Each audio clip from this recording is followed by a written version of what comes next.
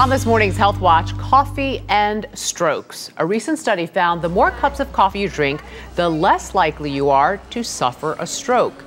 Here with more details is our own Dr. Jennifer Ashton. Good morning. Good morning, Julie. All right, tell me more about the study and who funded this study. Right, so put another one in the win column for the health benefits of coffee. This was a study funded actually by the NIH, done out of UCLA Stroke Center, reputable, and actually looked at 20,000 people, coffee drinkers, non-coffee drinkers, found that those who drank coffee had less stroke, and that stroke risk actually decreased the more coffee they drank. It was very interesting. So how much coffee are we talking about? Well, probably more than you and I have a day. They actually saw the largest benefit with those who consumed 6 or more cups a day. So we're talking a considerable amount. Does that mean I have to drink 6 cups a day to get the benefits of maybe not having a stroke? Well, this is one of those things we have to take it really in conjunction with everything else. This is one potential benefit. And again, we know that there can be risks seen with the more caffeine that we consume. People are variably more sensitive or less sensitive to higher amounts of caffeine. So it's just one piece of the puzzle.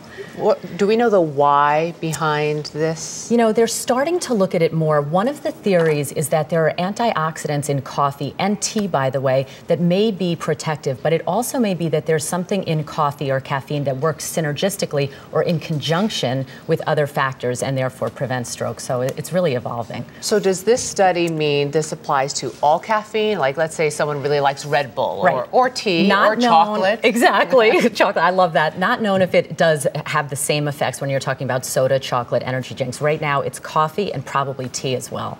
All right, you mentioned there are other risks. Tell me all the things that are currently that we know in the win column for having coffee. Right, so the possible health, and then the others. And then the others. The possible benefits to caffeine or coffee consumption: decreased risk of Parkinson's, diabetes, helps control asthma, boosts our mood, and potentially improves athletic performance. All of those things are in the win column. In the risky column, certain people can be more sensitive to the effects of caffeine. So pregnant women, anyone with a heart condition, it can increase our blood pressure in the short term and increase our heart rate. So we really want to use it with caution.